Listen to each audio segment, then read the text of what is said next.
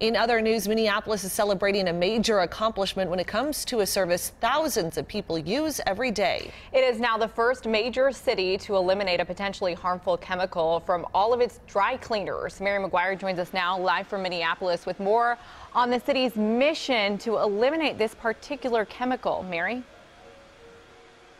Well, Allie, this chemical that we're talking about is a difficult word to say. It's called perchloroethylene. It's more commonly known as Perc, and it's used to dry clean clothes like the ones you see behind me. It's easy to see, though, why people are concerned about it. It's known to cause cancer, and now it's been eliminated from every Minneapolis dry cleaners. Perc is the main solvent used in dry cleaning businesses across the country, but today Osmond Cleaners in Uptown became the last business in the city to become entirely Perc-free.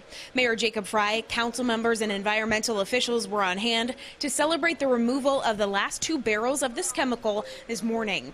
It's a concern for the city's health department because the EPA has classified it as a likely carcinogen. It also has the potential to damage organs and affect reproduction and fetal development.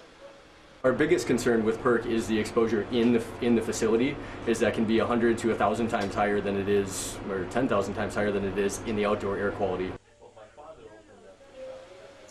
No, these new Perc-free machines are not cheap. They run about $100,000.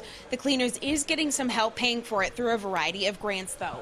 Now, I did ask the owner of this dry cleaning business if this would have any impact on the price it would cost customers to come in here and get their clothes dry cleaned. He said he doesn't expect it to impact the prices, though, here, Allie. Good to know. Mary, thank you.